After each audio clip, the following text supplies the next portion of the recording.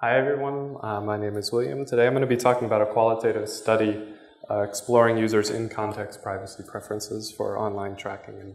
And this is joint work with my colleagues at CMU and Qualcomm. So I'm going to start by showing you all an example of online tracking with cookies. And cookies are these small tokens that can uniquely identify a web browser across sessions, and they're used for many things, including tracking users. And so how they work is when a user loads a web page from a web server, like a news website, the server tells the web browser to remember a certain piece of information, like your user ID. So later, when you request a different page from the same domain, the web browser includes this piece of information with your user ID. So this is an example of first-party tracking. And here the first party can use this to remember that you're logged in, but also about your habits, like what you've looked at or searched for in the past. And it can use this to content target to you. And so now I'm going to talk about third-party tracking. Third-party requests are requests to domains that a user did not explicitly request. And so here, the first-party web page can have content from many different places. Like, for example, it might contain an ad from an advertiser. So when the web browser loads this page, it'll send along any cookies that it has for the advertiser and loads that ad from that third party. And so this allows the third-party advertiser to know when you visit any page that has content for that third party. And the third party could also be a third party on multiple different first-party websites. So in this way, the third party may know more about you than any individual first party. So proponents will claim that this practice is used for targeting advertisements, customizing web page content. So these are some things that users or industry actually want and find value in. And they also will say that the revenue that is derived from this practice is used to provide free services online. However, critics will say that this raises some privacy concerns. These third parties can build very detailed profiles about users, and this can largely happen without users' knowledge. So we just saw what the experts in the field are saying. Now I want to talk about what users think. And the reason we want to know what users think is we want to understand what specifically users are comfortable or uncomfortable with so that we can improve current tools to control and limit this tracking. So prior work has found in surveys that the majority of users have serious privacy concerns. The exact figure depends on the survey and the focus of the survey. However, qualitative work found that users' preferences are complex and sensitive to the specifics of situations, and users see both benefits and risks of tracking depending on the situation. So for example, when a user is shopping for household goods, they may have different concerns about online tracking than when they're shopping for a car loan. However, a lot of the prior work in this area has been done with hypothetical situations, and this is not ideal for a few reasons. First, participants in these studies may not have enough context to be able to make a decision. And also, what users say about their comfort in hypothetical setting is often different from what they say when faced with a concrete situation. And so this is known not to work very well. So for example, it's different to ask, how do you feel about tracking on a shopping website compared to how do you feel about tracking when you were shopping for heartburn medicine on Thursday on Amazon. So in order to improve current tools, it's critical to know users' preferences for tracking in the context of their own browsing history. And so part of this is understanding what harms users care about and what situations they would prefer to not be tracked or to be tracked. And so the reason this first question is important is that once we have a precise understanding of what users want or need, then we can look at current tools to try to understand to what extent they satisfy users' needs. And we might have enough information to let us design new, better tools that do a better job of doing this. So the purpose of this work is to see if current tools offer controls to allow users to specify what they would like to be tracked. And so we use qualitative methods to address these, and we wanted to get a more accurate and detailed view of users' preferences that wasn't affected by hypothetical bias. And so we did an exploratory study to look at this issue through qualitative interviews We conducted 35 in-depth, semi-structured interviews and collected participants' real browsing history and used this during the interview to explore their preferences for real situations. We paid participants $15 for an interview lasting 1 hour, and participants were recruited by Craigslist posters and a university participant pool.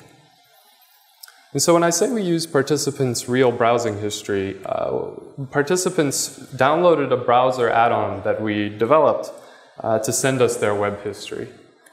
And so we searched through their web history and used it to prepare an interview with that participant about their own web browsing.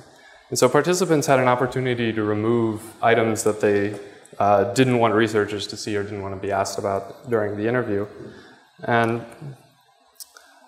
then we used this to conduct the interview. So unlike prior work, participants were able to tell us how they felt about when this really happened, as opposed to reacting to a completely hypothetical scenario.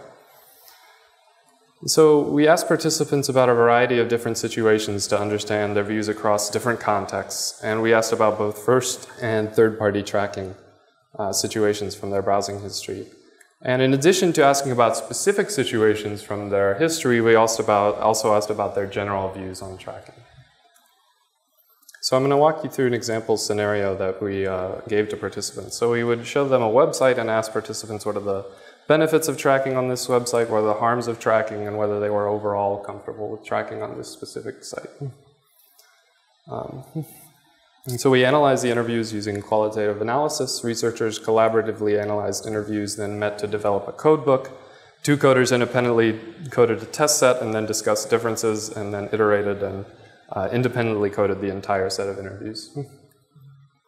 And so now I'm going to talk about our results. And so participants told us about their perceived outcomes for tracking for specific situations. And so some of these were harmful and some beneficial.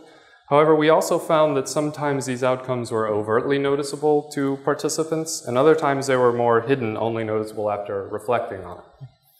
And so in addition to the outcomes of tracking that participants perceived, we also observed participants had preferences related to nuances of specific situations. So I'm going to show you a few examples of the overt outcomes that participants saw. You can find more details in the paper. One example is targeted ads. So most participants had an opinion on them, but interestingly, in many cases, participants saw them as beneficial. So telling them about useful products or services in specific situations. So interestingly, some participants were also concerned about possible legal repercussions for their browsing history for other situations. So here are some examples of more hidden outcomes that participants mentioned. Notably, participants stated in some cases the deriving revenue from this practice of tracking was harmful and made them feel used by companies. So you can find more details about these in the paper. So we just saw what range of outcomes participants perceived. We wanted to know in what situations users are comfortable with tracking. And part of that is the outcomes that participants perceived. And so interestingly, something can be seen to a participant as beneficial or harmful depending on the context. And while it was perceived as beneficial, a practice could be, they could be overall uncomfortable with tracking in that situation, and vice versa.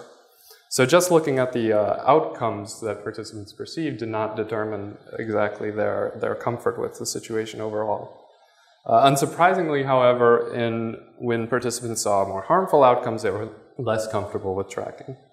So however, also the hidden outcomes seem to drive more discomfort from tracking than the more overt outcomes. And so what outcomes people perceived wasn't enough to tell us whether they were overall comfortable with tracking in that situation. So we looked in more detail at the specific situations we asked them about to try to determine what it was about particular page visits that people made them more or less comfortable. So we call these situational factors. And so I don't have time to go through these in detail here, but these are a few examples of things that participants stated influenced their comfort in specific situations. So we use these things that we learned about participants' views to evaluate how they might see current tools to control tracking.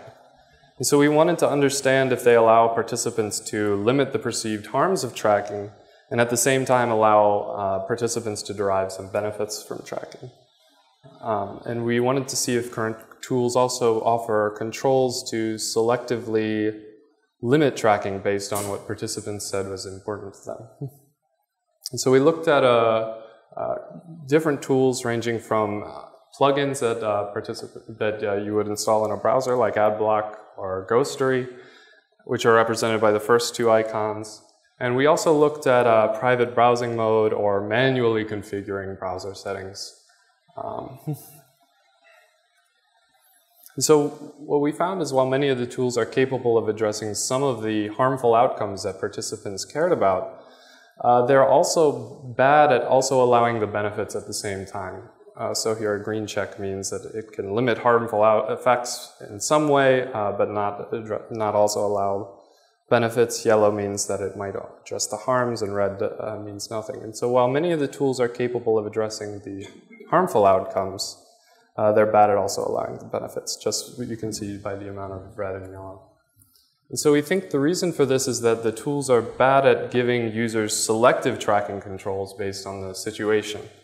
And so we examined whether current tools can implement users' situational preferences. And I don't have time to describe all of this in detail, but overall we found only a few tools provide controls for users for more than just a few of the properties that matter to users. So to briefly summarize our investigation of the current tools, we found that they're somewhat adequate at addressing the perceived harms. However, the tools weren't able to also allow the benefits of tracking. And so we believe this is because tools do not allow controls based on the nuances of specific situations that matter to users. So based on this more detailed understanding of users' preferences, we think it's possible to build tools that do better. And to that end, and this is some preliminary work, we looked at using machine learning to decide whether a user was comfortable with tracking while on a specific page based on the situational factors that we found mattered to users. So at a high level, we used machine learning methods to classify websites according to users' preferences, and we had two classes, comfortable or uncomfortable, derived from our data set of specific situations. And we experimented with some different machine learning methods, and we found that the best results were at a boost, and what I'm about to show you uses those. We found that the ability to tune false negative versus false positive rate was particularly useful here because in our scenario, a false positive where you predict that tracking is okay and then the user is actually not comfortable is more important than a false negative. So on the x-axis here, we have the percent of bad tracking allowed, and on the y-axis, we have the percent of good tracking that would be allowed. And so an ideal tool would allow all of the good tracking that users are comfortable with while disallowing all of the bad tracking. So here's how we do. In this area, we do fairly well in some cases, taking out the majority of bad tracking while allowing some good tracking. And while this clearly isn't anywhere near perfect, this is a first look at what machine learning can do here. And so we didn't have the quantities of data that you'd really want for this kind of experiment, and we still think that this could work better than the way current tools do this. So in summary, we wanted to understand users' preferences for online tracking, and to do this we conducted interviews in the context of their own browsing history, and by doing this we gained a better understanding of users' preferences, evaluated current tools to control tracking. We also showed that there's some hope for this automated preference enforcement. So thank you very much.